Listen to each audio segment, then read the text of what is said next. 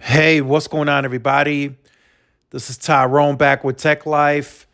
And here we have a great article from T-Mo News. I will leave it in the description down below.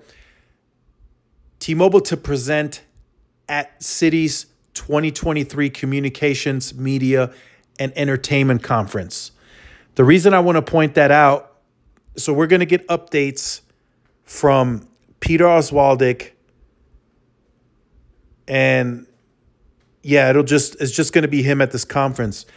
The reason I want to highlight this is, and T-Mobile has done this in the past as well, we could potentially get preliminary Q4 numbers at this conference.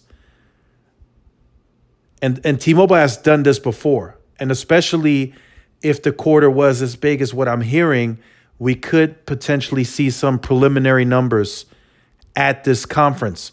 So I'll definitely be tuned in. I'll also see if Verizon or AT&T will be presenting at this conference January 4th. So just want to let you guys know that there is a possibility that we could see some early Q4 numbers at this conference.